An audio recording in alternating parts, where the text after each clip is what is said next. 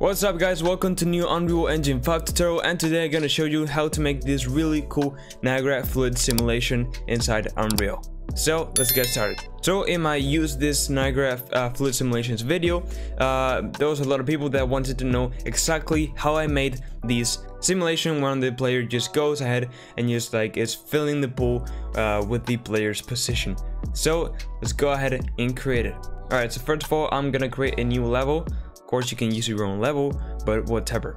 Okay, so what I'm going to do is simply just create a new folder. But very first, we have to enable the plugin. So just go to edit plugins, search for Niagara, and then you have to enable Niagara Fluids. It's in beta. It will say you know it's experimental. Just say okay, and then you will have to restart the editor.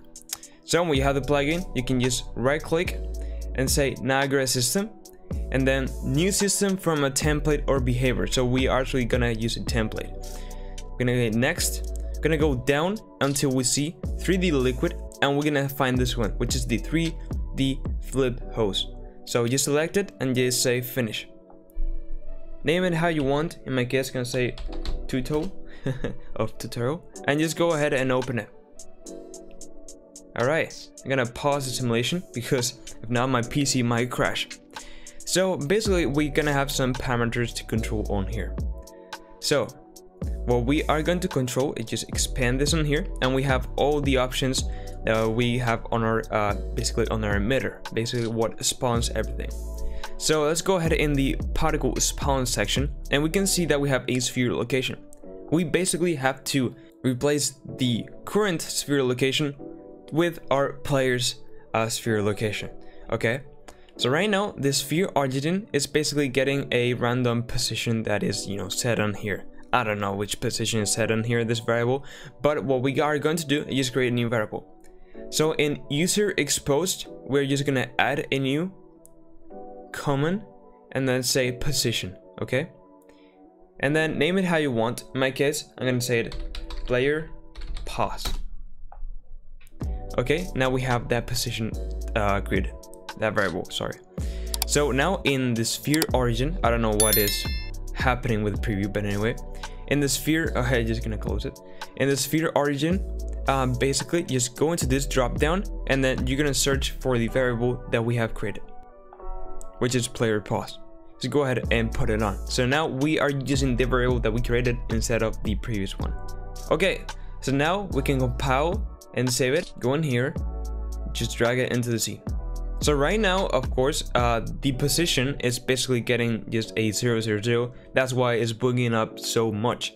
So we have to use the player position. So what I'm going to do is go and open the level blueprint, okay? Because we need to have a reference, okay? I'm gonna delete the begin play, and we're gonna use the event tick because it will update every frame for every second. So go ahead into your, scene, select the Niagara system, then go back into the level blueprint, right click and say create a reference for the fluid simulation that we have in the scene. It's from a reference from the persistent level, as you see. We have to access the component, so you say get Niagara, just go down and we'll find it on here. Then just go ahead and just drag it, and what we are going to say is set Niagara variable position. I'm gonna pass it into here. So now we basically can pass the name of the position. In our case, I saw that it was player pause, so that's how the name that I created. So you say player pause and hit enter. Okay, in here is where we are gonna pass the player's position. Just right click and say get player character, drag it and say get actor location, and just plug that into the value. Compile and save, and then come back and press play.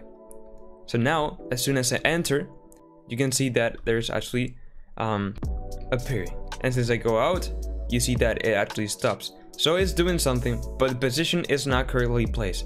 We have some things to tune in. So let's go ahead and go into our third person blueprint. So what we are going to do is just add a new arrow all right, and place it in a position that will start. In our case, I'm gonna put it in here. I already have it, but you know, go ahead and rename it into spawner arrow. Okay, so in my case, I have already one created here. So just create an arrow, position it just in front of it, facing that way, and name it spawner arrow. Let's go back into the level blueprint, and instead of getting the actual location directly, we are gonna make a cast. So just in the event tick, you say cast to BP third person character, and then just pass in here the get player character. Okay, now we can just drag this and say get spawner arrow, and we'll get the component that we had in here.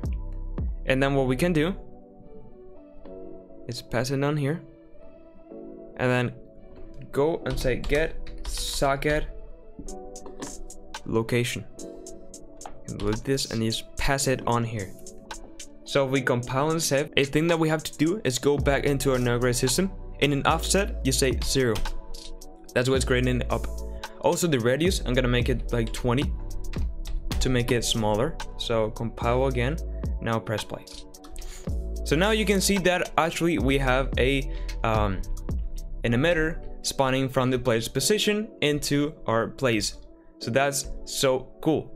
Now let's make it so it will actually add up with more velocity, as I showed you before. So let's go back into our Niagara system, and then what we're going to do is go into the velocity on here. Now we can see that there's some velocity being applied.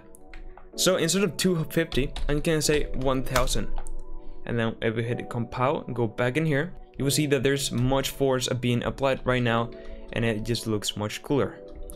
So a thing you can see is that the rotation is not being applied correctly. So let's go and fix that. So instead of using this, what I'm going to do is create a new user exposed variable. And instead it's going to be a vector. It's going to be my velocity. Of course, you can name it how you want. And here you say my velocity. So I think there's no spaces here. And then place it on here. Compile, go back into your level blueprint, and what we're going to do is in the Niagara component, just drag this and say set Niagara variable. This guy's gonna be a vector 3, so just plug this in, plug in here, it's my velocity, and then what we're going to do is basically drag in here and say get forward vector. What we're going to do is just times this and multiply it by a value. So just right click in here and say convert this pin into a float single position. And just put in here 1000. Then just plug that in back into the value. So if now we compile and press play, you'll see that actually is appearing where we are actually facing correctly. So that's it, guys. Of course, what I did with the other one was just increase a bit the size of the borders. You can do it just in here, just going down here, and then in the world grid extents, just increase this a bit so you can get a better result. That was it, guys. If you enjoyed the video and found it useful, please like and subscribe so you can go ahead and check out my other Unreal Engine 5 tutorials. They are very productive and also very easy to follow. So with all that said, bye bye.